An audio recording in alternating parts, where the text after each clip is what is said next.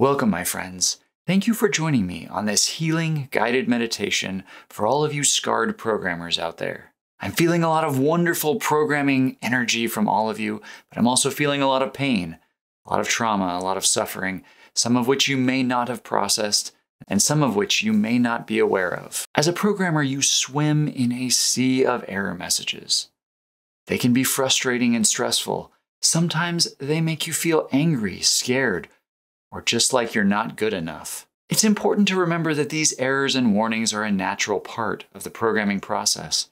They do not define your worth as a programmer. So let's begin by finding a comfortable position. You can either sit down or lie down, whichever is more comfortable to you. Take a deep breath in through your nose and exhale through your mouth. Feel your body relaxing with each and every breath. Now visualize yourself having a joyful programming experience, ideas flowing from your brain to your keys, creating data structures, callback functions, and doing things with pointers that would make your friends sit up and pay attention, if only they understood.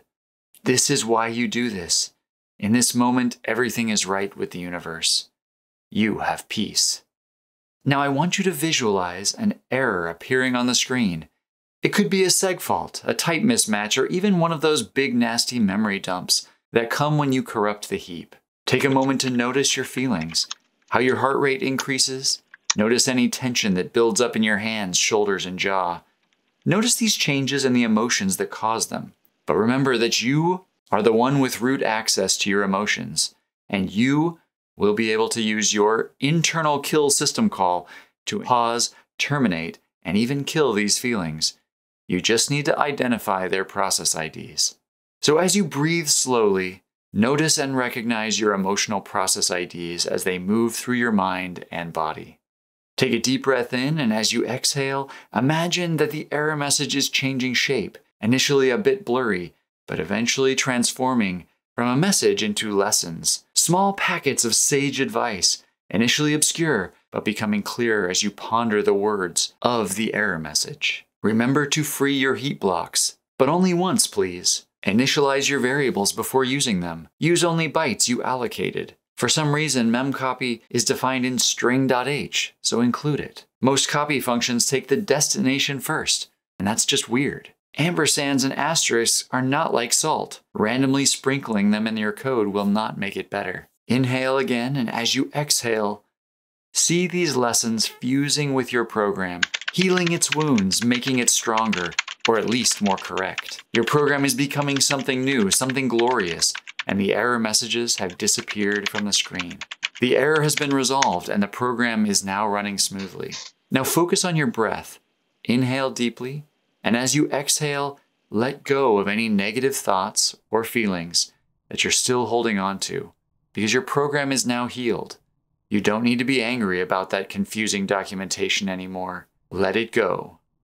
Kill-9. Imagine that each exhale is like a wave washing away any stress or frustration. As you continue to breathe deeply, imagine your program and your mind surrounded by a warm, soothing light. This light is a symbol of peace and relaxation. Let it wash over you like a cascade of successfully passing unit tests, filling you with calm and digital serenity. Visualize yourself programming with ease and confidence. See yourself overcoming any challenges or errors that may come your way and celebrating your successes. Know that it's okay to make mistakes. You are going to dereference null again. You are going to overflow another buffer. You are going to try to assign mismatching types. Visualize an endless parade of error messages extending into your future. They are not your enemies. Welcome them as your allies, your teachers, your friends. They are coming to help you grow and learn. Remember that you are a skilled and talented programmer, and that you have the ability to create amazing things. Take a moment to appreciate yourself for all the hard work and effort that you put into your programming projects.